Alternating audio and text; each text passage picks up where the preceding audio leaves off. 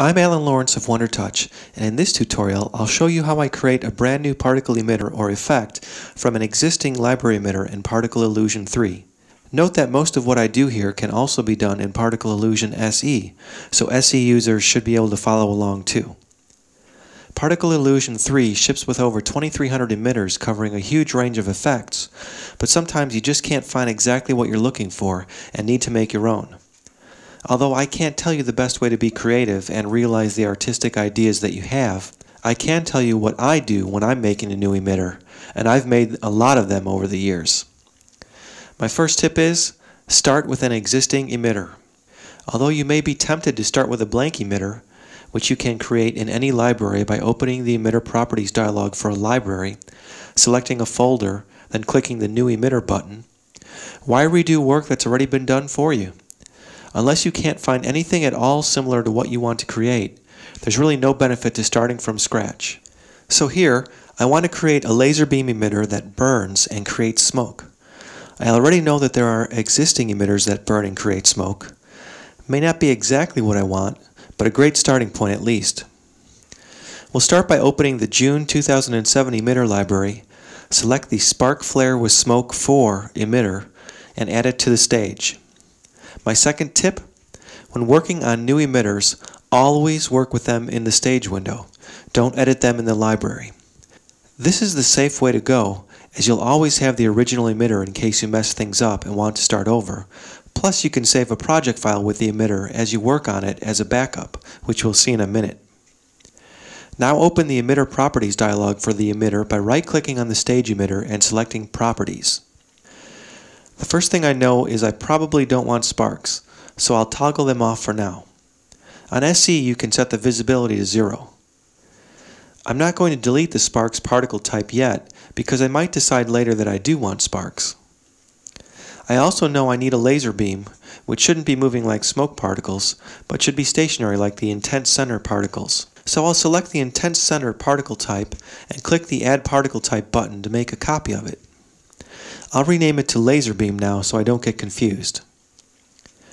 Now click the Change Shape tab, then the New Shape Do Not Add to Library button under the image preview.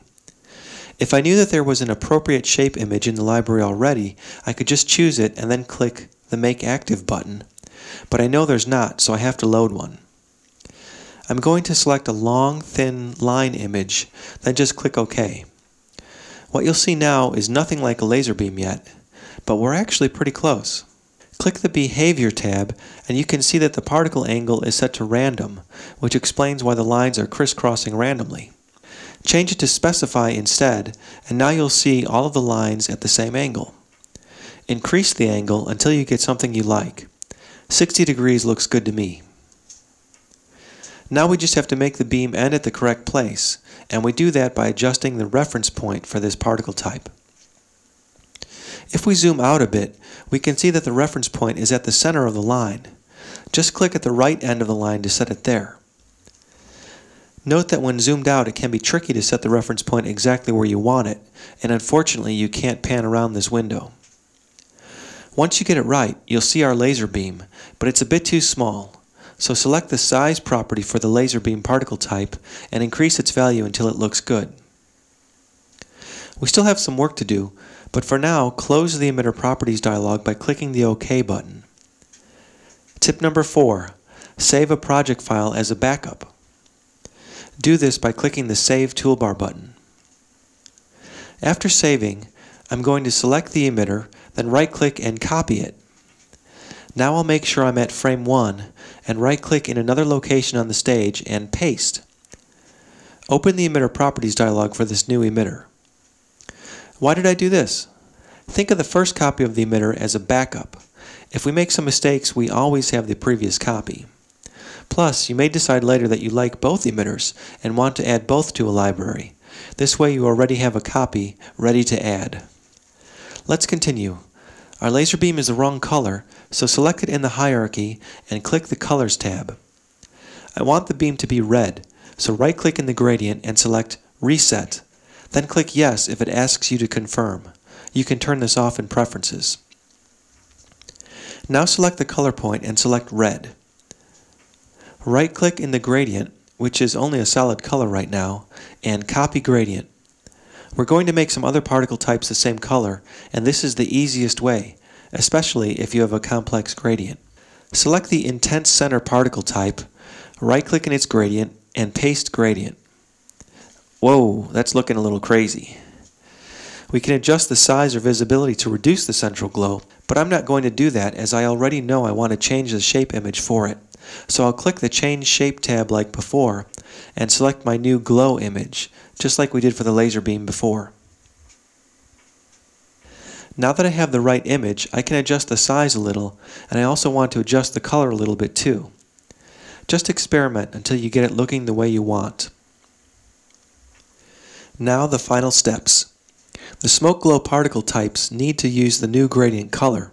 So select Smoke Glow, the Colors tab, and note that the existing colors are not full brightness. Then right-click the gradient and paste gradient. Then decrease the brightness to about the same level it was before. Repeat for the Smoke Glow 2 particle type. A little more tweaking may be needed, but we're essentially done. Since I've decided that I don't want to have sparks in this emitter, I can now delete the sparks particle type. If you think you may want to add sparks at some time, set the sparks number value to 0. The toggle state of the particle type is not saved in the emitter, and you'll wonder why the sparks are showing later. Now click OK to close the emitter properties dialog. To add the emitter to a library, right-click the emitter on the stage and select Add to Library. You could have also used the Add to Library button in the Properties dialog. Now I'll save the project file again too. This way I have not only the new emitter in the library, but a project file containing it too. As you probably have learned at one time or another, you can never have too many backups. That's pretty much how I create new emitters from existing ones. There are other variations of this procedure. For instance, if I don't know what final effect I'm going for and just want to create something new. And I'll probably cover that in a future tutorial, but I hope this one was helpful. I'm Alan Lawrence of WonderTouch. Thanks for watching.